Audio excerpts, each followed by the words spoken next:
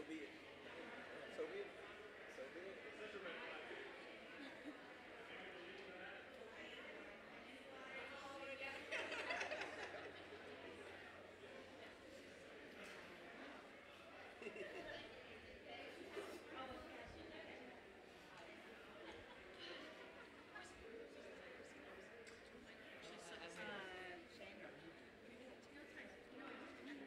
You are going to do kid dismissal, right? Yes. After. Okay.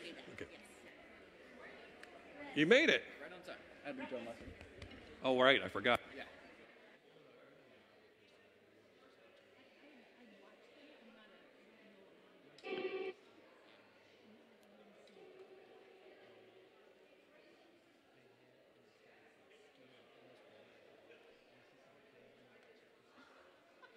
I want to see it. I've never seen it.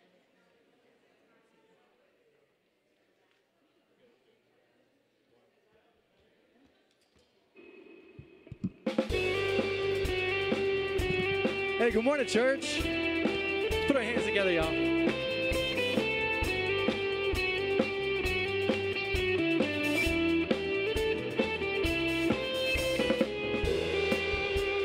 All things bright and beautiful you are. All things wise and wonderful you are. In my darkest night, you brighten up the skies. A song will rise. I will sing a song of hope, sing along. God of heaven, come down. Heaven, come down. Just to know that you are near is enough. God of heaven, come down. Heaven, come down. Yeah.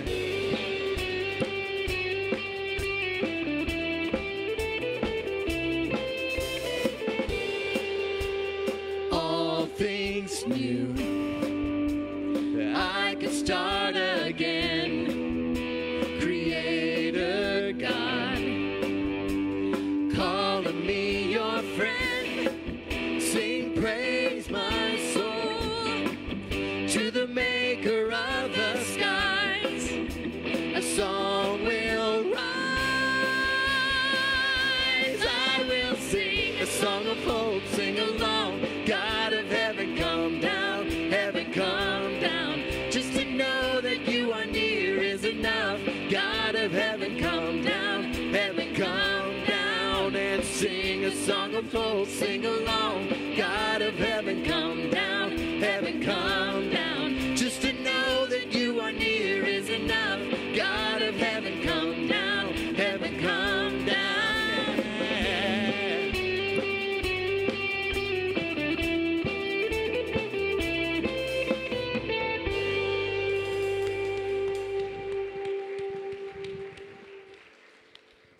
Thank you, witness. Good morning, everyone. You can be seated for just a few moments.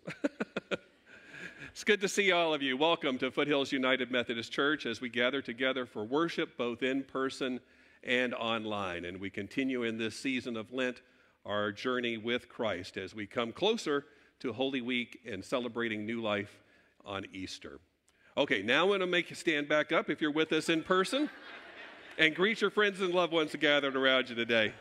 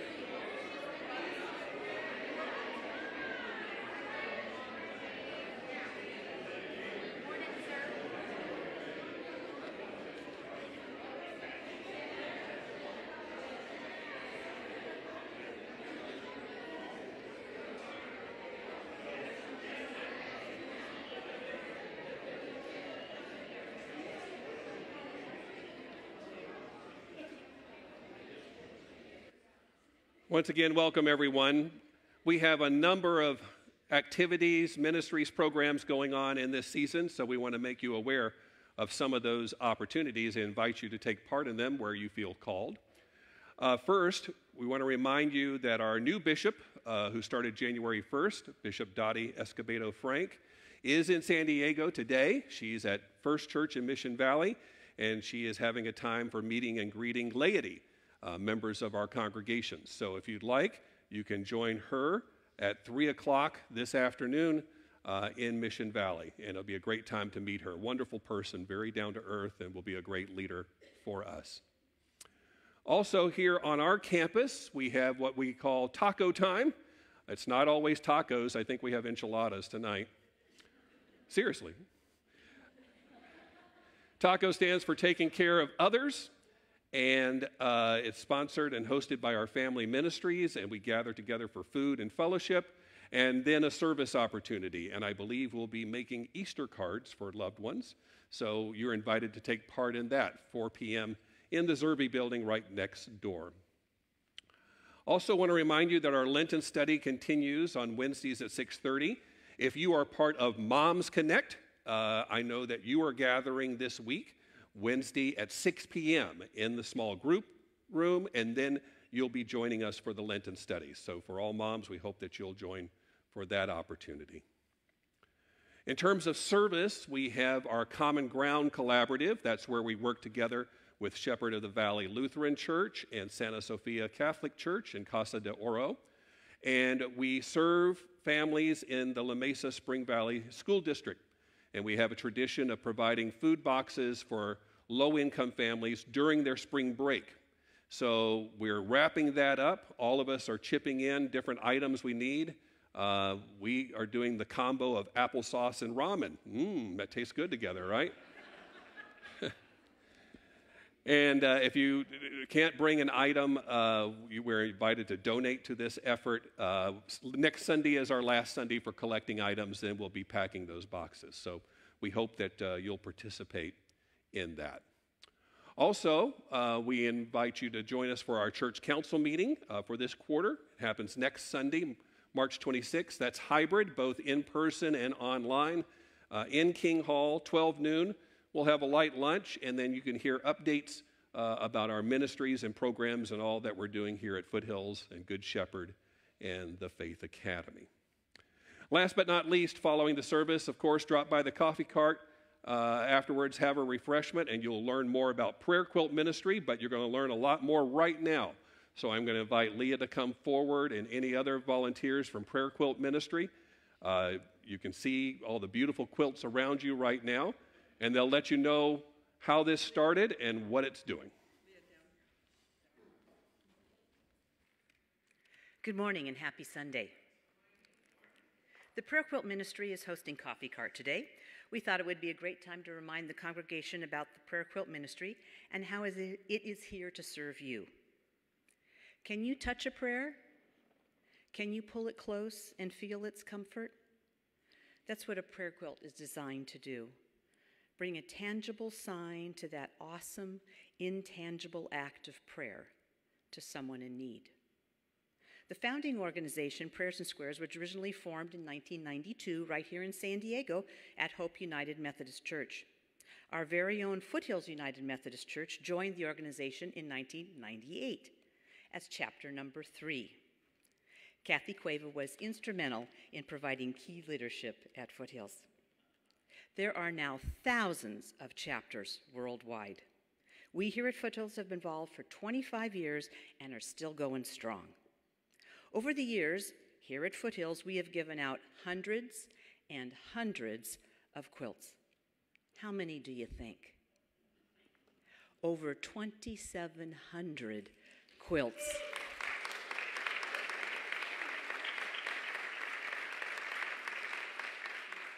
That's a lot of prayers. The prayer quilt ministry is pretty simple in concept. Unlike the Old Testament, we only have 3 commandments. Number 1, it's not about the quilt, it's about the prayers. Number 2, the recipients must be asked if they would like a prayer quilt and be involved in the information shared. And third, prayer quilts are gifts and are not to be bought or sold. That's it, pretty simple. How do you get the ball rolling? Just call Chrissy Baker in the office. She coordinates the quilt requests. If you'd like to get a jump start, there are forms in the narthex outlining the information Chrissy will need you to provide. Interested in joining us? All you need to know is how to sew a straight line. We meet in the Disciple Room the 4th Saturday of every month. We'd love to have you join us. In summary, do you know someone who needs to be touched by a prayer? The Prayer Quilt Ministry is here to serve you and those you love. Thank you.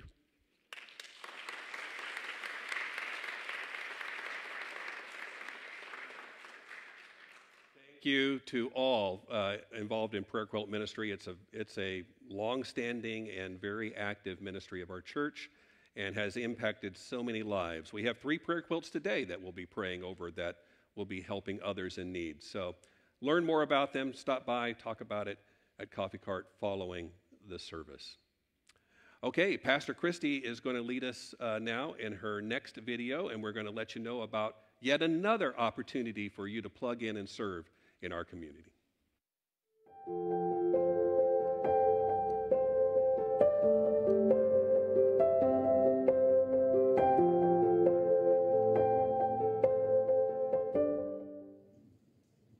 Hi friends, we're on location again this week, but this time we're at the Good Shepherd Ministry Center, and I'm here with my friend Susan Naslin, the director of the Good Shepherd Ministry Center. This is a wonderful place to serve and take care of others. So that reminds me of our scripture this week. Our scripture is about the blind man who encountered Jesus and became healed. Now Jesus created a healing balm and put it on his eyes and told him to go and wash in the pool of Siloam. Now, the pool was considered sacred, but it was Jesus who healed him and took care of him. Now, at Foothills, we have many ministries where we care for other people, but here at the Good Shepherd, it is a wonderful place that has many ministries that care for people. We have the food pantry, which is where we are today. We have a clothing closet, a diaper program, yoga. We have a health clinic on site, a school on site, and even a place that houses refugees through the Safe Harbors program.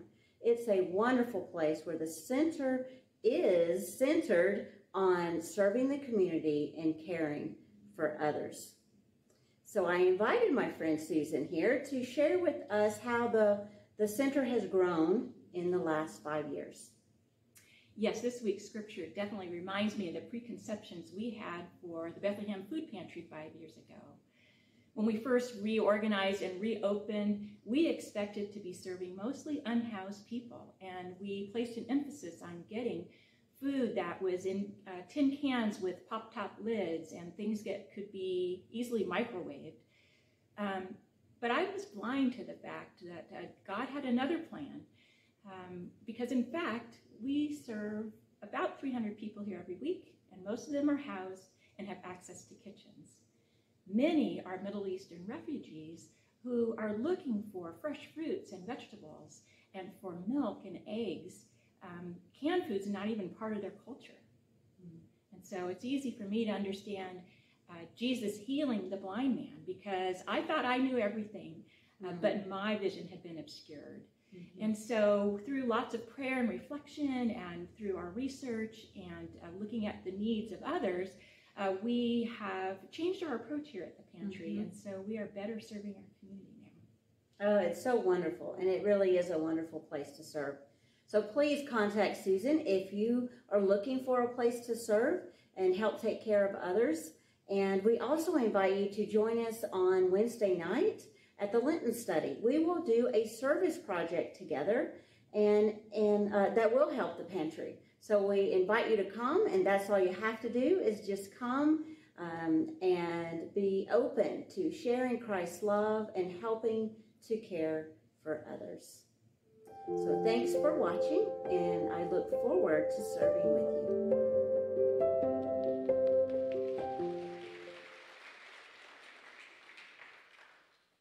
Thank you, Susan, for helping me with that. And so thank you guys for when I call on you and ask you to help me with things that you always say yes. So thank you for that. Now, kids and youth, if you would like to go to Kids Connect, you can do so at this time. We have our volunteers right out those doors. Have fun, and let's continue to worship.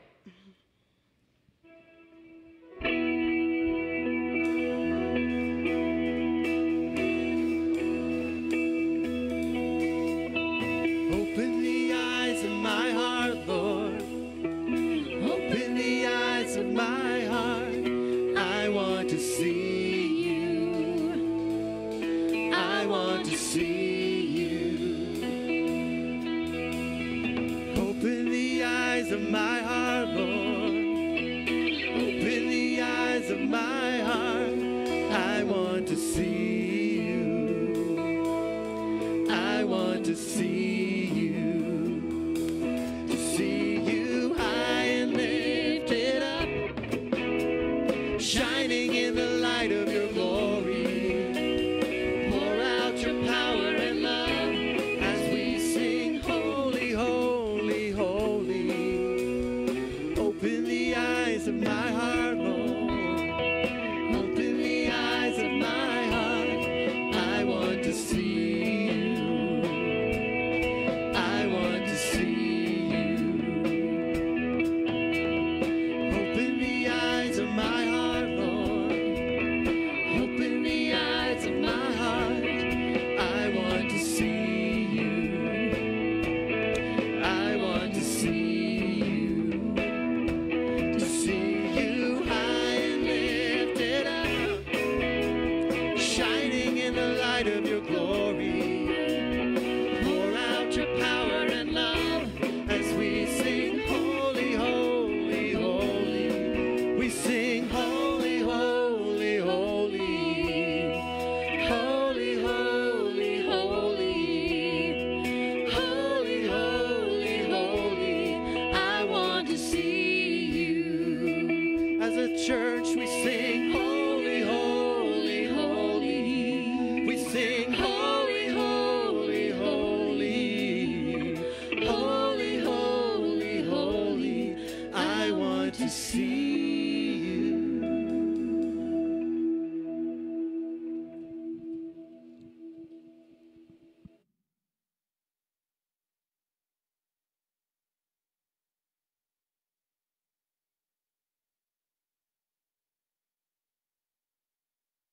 To our prayer time together, we lift up several concerns.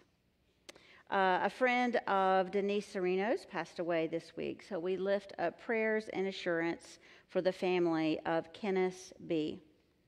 We also lift up prayers of sympathy for Tammy Stiles upon the passing of her brother Patrick. And we have 3 quilts today in which we invite you to say prayers and tie a knot, even if that is done virtually. We pray for Vincent Pereno, Teresa Erb's father, who fell and broke his leg and ankle. So prayers for a strong recovery and relief from pain. We also pray for Chrissy Baker's aunt, Barbara Bransky, who is struggling through pneumonia, while also grieving the loss of her twin sister, Carol, yesterday. And then we also lift up Chrissy's aunt, Jean Vandenberg, who is the partner of Barbara Bransky. Jean was helping take care of both Carol and Barbara as they go through this difficult time. And we invite you to come and celebrate the life of Margie Fitchett on this Saturday, March 25th at 2:00 p.m. As we have her memorial service here in the sanctuary. So we invite you to come and be a part of that. And now we invite you to visit the prayer stations if you'd like to light a candle in someone's memory or light a candle that symbolizes your prayer. So let us prepare our hearts for prayer as Witness leads us in this time of centering, followed by silent prayer and meditation.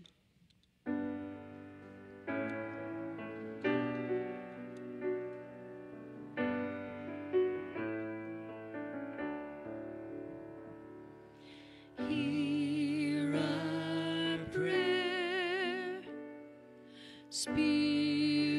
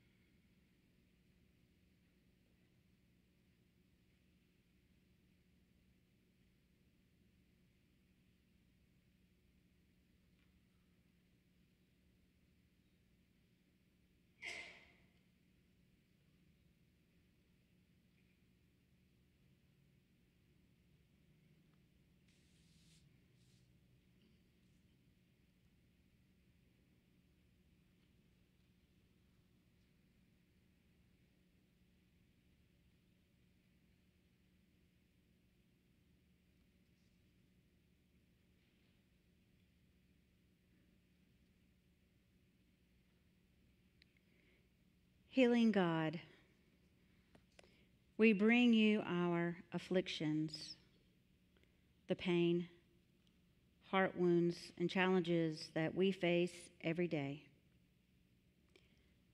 Some pass by us and don't notice us. Some judge us and say we're at fault or have caused our affliction. Some pity us but don't truly help our situation. But you, compassionate God, come to us and heal us. You place a healing balm upon us and give instructions to go and wash. When we do, we feel our affliction lift with the weighty balm, and we see your healing power. Help us to always see that we need you. Don't let us become blind to your healing powers. Help us to always see you in all the people and situations around us. Keep us from becoming blind to others. We pray for those who are in need of your healing grace. We pray for healing for those who are sick and recovering from recent hospitalizations and surgeries. We pray for peaceful transitions for those on hospice and for their caregivers and family. We pray for comfort for those who grieve losses. We pray for those who need the basic necessities in life and those who suffer from family estrangement. We pray for those who encounter bullies every day. We pray that they may receive your encompassing love. We pray for those experiencing extreme weather emergencies and pray they will receive the help they need. We pray for your church, that it will continue to be a light in the community and in the world. All of us need your healing grace in some way, gracious Lord. Come to us and give us what we need. Then give us the courage to tell others about your compassionate love. Thank you for seeing us, and thank you for healing us. Our hearts are filled with gratitude as we sing together the prayer Jesus taught. Our Father, who art in heaven, hallowed be thy name. Thy kingdom come, thy will be done, on earth as it is in heaven. Give us this day our daily bread, and forgive us our trespasses as we forgive our trespassers. And lead us not into temptation, but deliver us from evil. For thine is the kingdom and the power and the glory forever and ever. Amen. Forever and ever. Amen.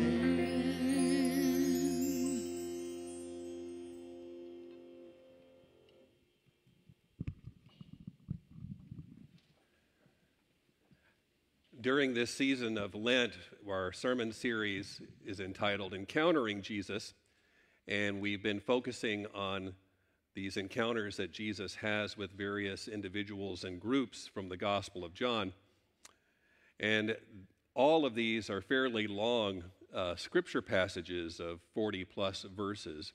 So as we get set up here, and I invite members of our congregation who are participating to come forward to have you have an opportunity to hear this encounter in different voices as we try to bring life to the Word.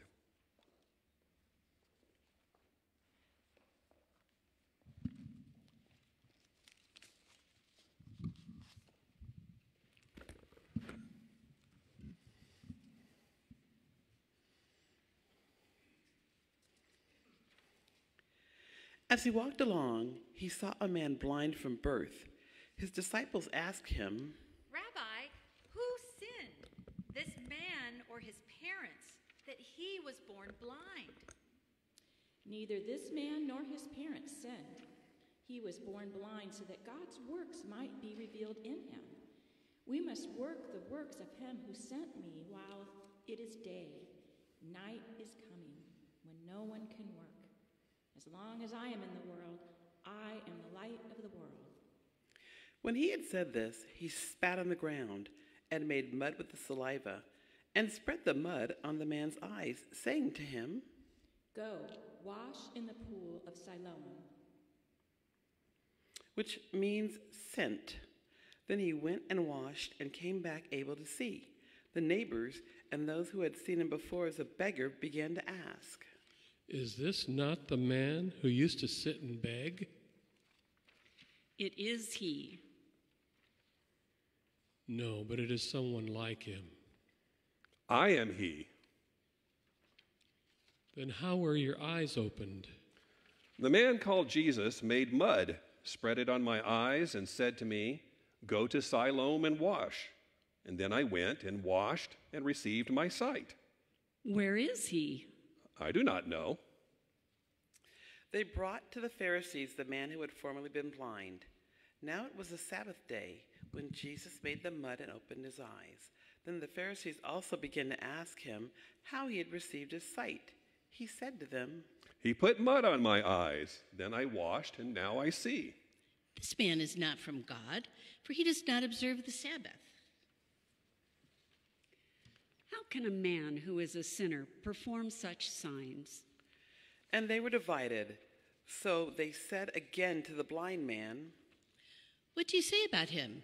It was your eyes that he opened. He is a prophet. Some of the Jews did not believe that he had been blind and had received his sight until they called the parents of the man who had received his sight. Is this your son, who you say was born blind? How then does he now see? We know that this is our son and that he was born blind, but we do not know how it is that he now sees, nor do we know who opened his eyes. Ask him. He is of age. He'll speak for himself.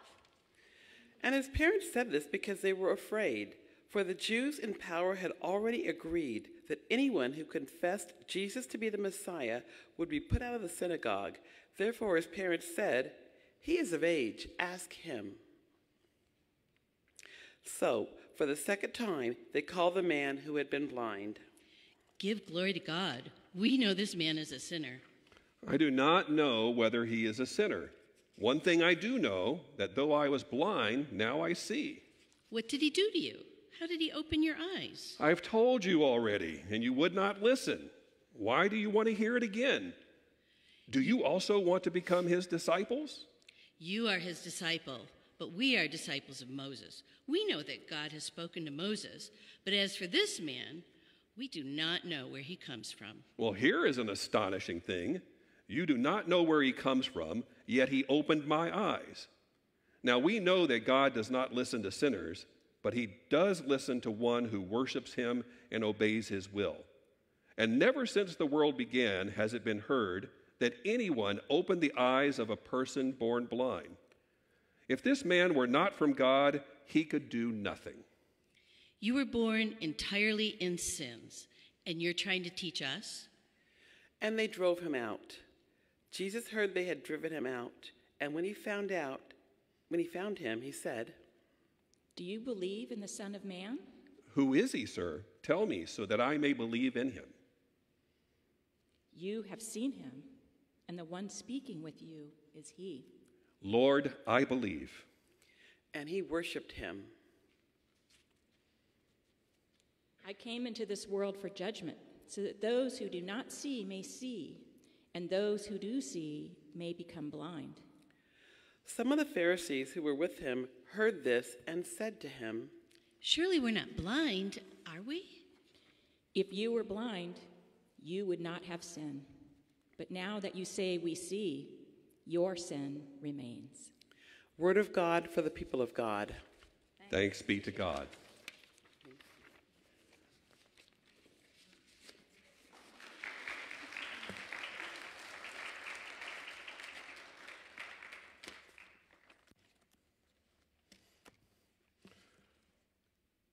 Thank you to everyone who participated in our scripture reading. I just want to let you know that at the 8:30 service, someone threatened to actually take mud and spit in it and put it in my eyes, but we avoided that, thank goodness. Let us pray. O Lord, let the words of my mouth and the meditations of all of those gathered together be acceptable unto you, O Lord, our rock and redeemer. Amen. So we're now over halfway through our Lenten journey together and nearing Holy Week. And along the way, we have had these encounters between Jesus and others. We heard how Jesus was tempted by the devil in the wilderness, his midnight theological discussion with Nicodemus, and his deep conversation with the Samaritan woman at the well. And in each of these encounters, when we look at them, we see that something changes, that the people who meet with Jesus have a new understanding of God, something different than they came in with. For Nicodemus, it was this understanding of a spiritual new birth. And for the woman at the well, it was about living water that Jesus provides and quenches spiritual thirst. So today, in this encounter with the man born blind, Jesus teaches us about spiritual blindness. Now, there are 4 different stories of Jesus healing the blind in the Bible, including the one today that we have from the Gospel of John. And they're traveling from village to village, Jesus and his disciples, and they come across this man who has been blind since birth. And the disciples point to the man and they ask a theological question. Rabbi, who sinned, this man or his parents, that he was born blind?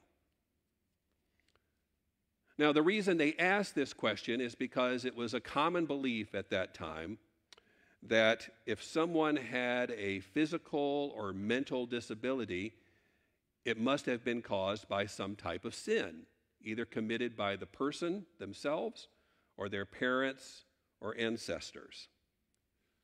And it does even say that in the 10 Commandments, the one regarding the worship of idols. It says, "For I, the Lord your God, am a jealous God, punishing children for the iniquity of parents to the 3rd and 4th generation of those who reject me." That from Exodus. Therefore, the assumption always was that somebody sinned to cause this man to be blind. And they want to know who is to blame. Now, if you think about it, this is the very same theological question that's raised in the book of Job. You know, how Job suffers all of these losses, the death of his family and the loss of his fortune and devastating illness. And in the midst of this, his friends come to him and said, "Well, you must have done something wrong to deserve all this." In fact, they tell Job to confess his sins, for obviously you have sinned, in order to rectify this situation. But Job steadfastly denies that all through the entire book. He says he's done nothing wrong, and in fact demands an explanation from God. Well, Jesus also does not accept the assumption behind this situation. He tells the disciples neither this man nor his parents sinned. He was born blind so that God's works might be revealed in him. And then, as you heard, he proceeds to heal the blind man, taking the mud and the spit and placing it upon his eyes, and then telling him to go to the pool of Siloam, which is right at the city gates of Jerusalem. And he goes there and washes, and lo and behold, he can see. Now, you might expect the story to end there, happy ending, right? But the effects of this healing are far-reaching. It's all about the conversations that follow the healing, the ones between the blind man and the neighbors, the blind man and the Pharisees with Jesus. All of them center on the topic of sin. Specifically, who sinned? The blind man, his parents, Jesus. In fact, when they interrogated the blind man, they called Jesus a sinner for healing on the Sabbath. And when they asked the blind man what he thought, he called Jesus a prophet. They weren't satisfied, of course, so the Pharisees went to the parents demanding an answer, but they were so intimidated and feared retribution that they told him to go back and ask the son. And when they did that, that's when the blind man who can now see pushed them over the edge. He said, "Look, we know that God does not listen to sinners, but he does listen to the one who worships him and obeys his will. If this man, Jesus, were not from God, he could do nothing." And that was it. That was the last straw for the Pharisees. They accused the blind man of being born into sin and kicked him out of the congregation. Friends, witnessing to God's love in Christ comes at a great cost because God's grace is difficult to comprehend. Our human inclination is to put everything in its place, right? Good and evil, righteousness and sin, clean and unclean. And yet now you have Jesus jumping in and turning things upside down. He says the blind man did not sin. The parents did not sin. Jesus himself did not sin. Well, surely we are not blind, the Pharisees say. And then Jesus sticks it to them. If you were blind, you would not have sin. But now that you say we see, your sin remains. And now we've come full circle because remember how this story started? The disciples asking the question, who sinned? Who sinned? And the answer, apparently, are those who accused everyone else of sinning.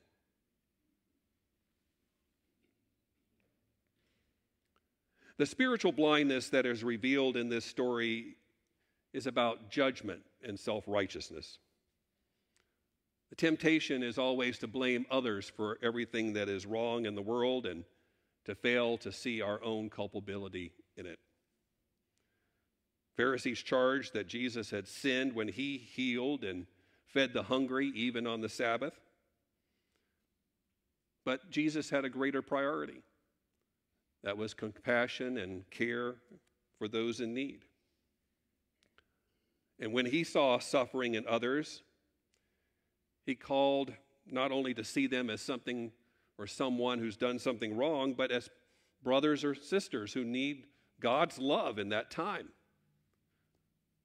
And I would dare say we hope that somebody will love and care for us in our time of need and not ask those questions.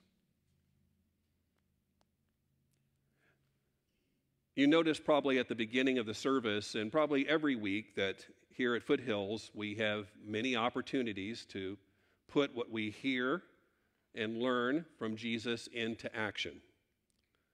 And whether it's volunteering at the Bethlehem Food Pantry or Shepherd's Closet or delivering meals to seniors through our Meals on Wheels program or supporting low-income families through Common Ground. We focus on serving those in need in our community.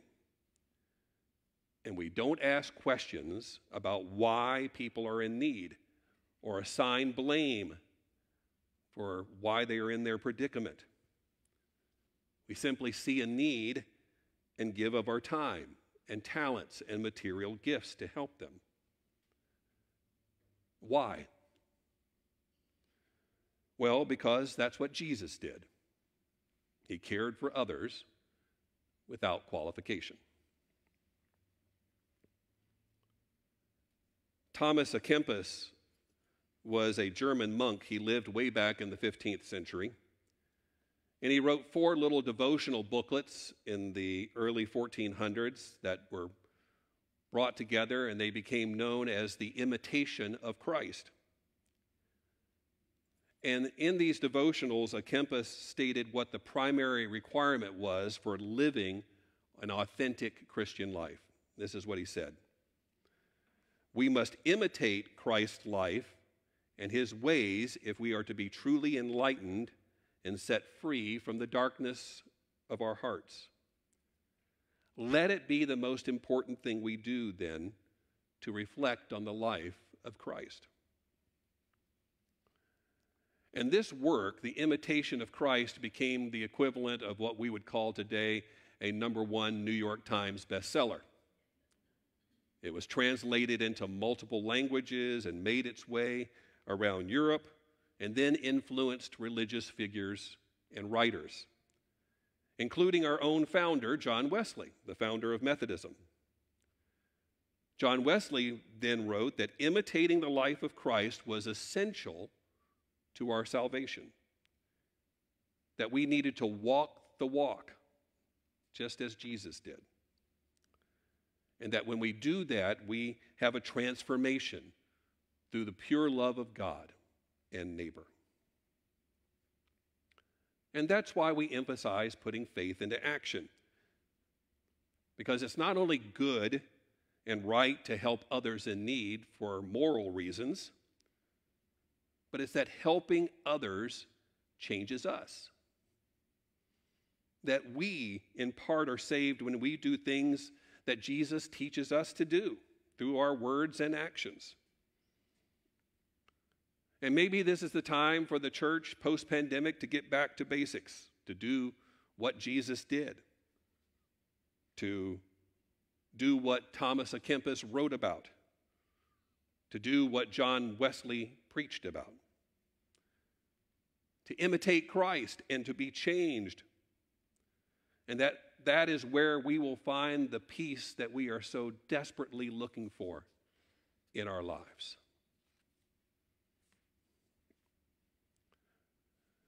You heard at the end of the story how the blind man had been ostracized and kicked out.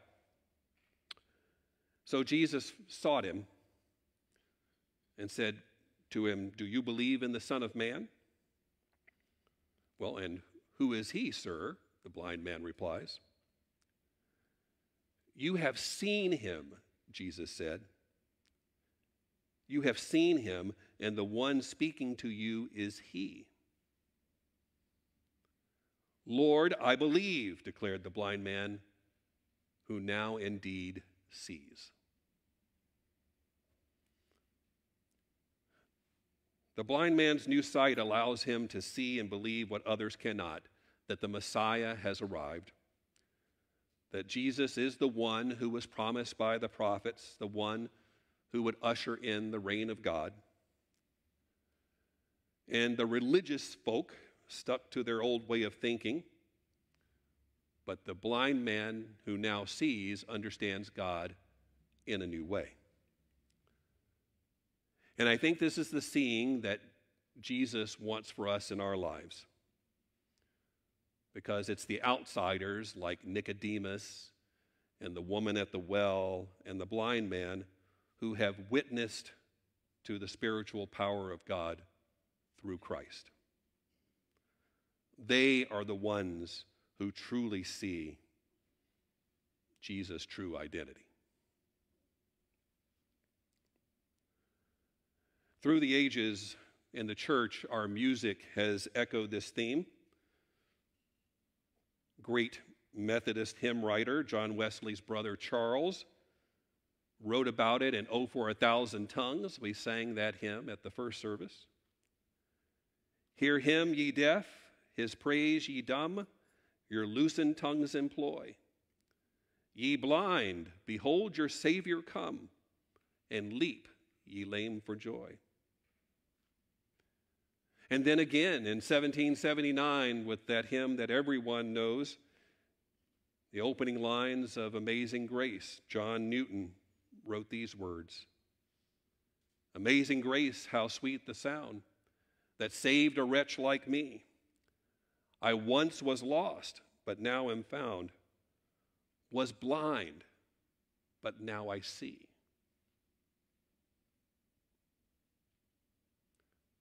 Friends, how shall our eyes be opened to the reality of Christ?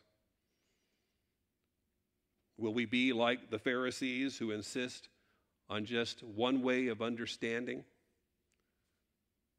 Or will we be like the man who was born blind, who has been given sight, and see that God is working in a new way in our lives? Amen.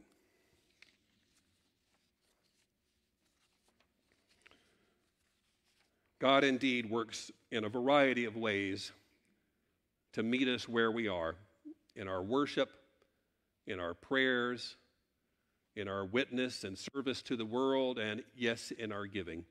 So thanks to all of you who support the church through your generous gifts. If you're in person and would like to make a gift today, there are baskets in the narthex as you depart. You may deposit them there. Or if you're with us online or anytime during the week, you'll see on the screen before you a variety of ways that you can give online to support our ministries. Let us give thanks to God and return thanks to God as we consider God's love and opening our eyes.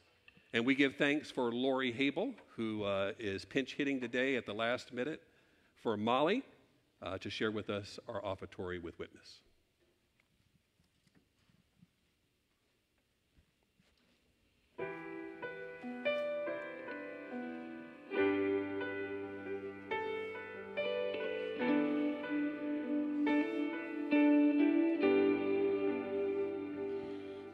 These pieces broken and shattered, in mercy gathered, mended and whole, empty-handed but not forsaken. I've been set free, I've been set free.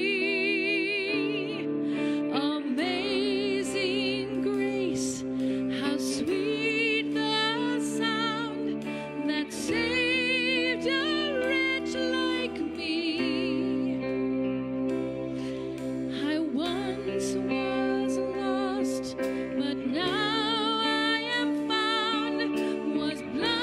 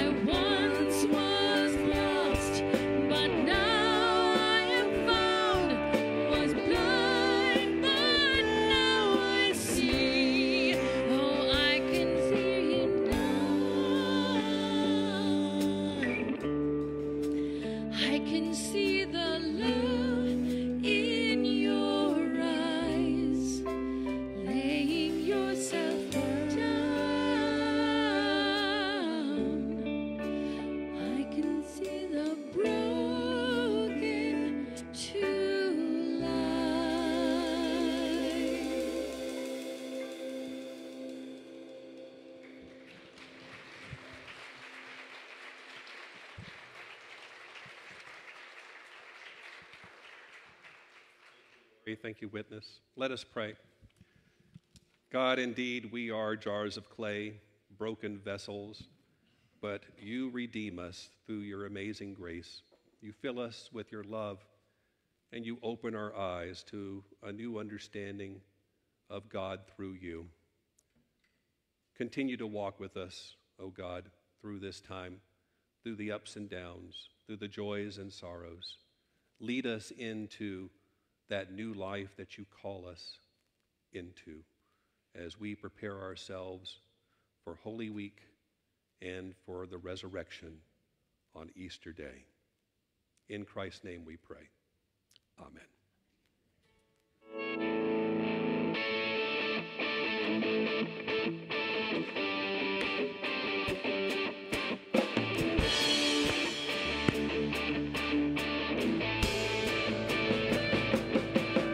I walk by faith, each step by faith, to live by faith. I put my trust in you. I walk by faith, each step by faith, to live by faith. I put my trust in you. And every step I take is a step of faith. No matter where I wander, you're with me. And every prayer I make is a prayer of faith. I strive to live my faith for all the world to see. We walk by faith, each step by faith, to live by faith. And we put our trust in you. Oh, we walk by faith, each step by faith, to live by faith. And we put our trust in you. Brothers and sisters, having our eyes now opened and filled with God's love, go and share it with the world. Go in peace, in the name of the Father, and of the Son, and of the Holy Spirit. Amen. And every step I take is a step of faith. No matter where I wander, you're with me. And every prayer I make is a prayer of faith.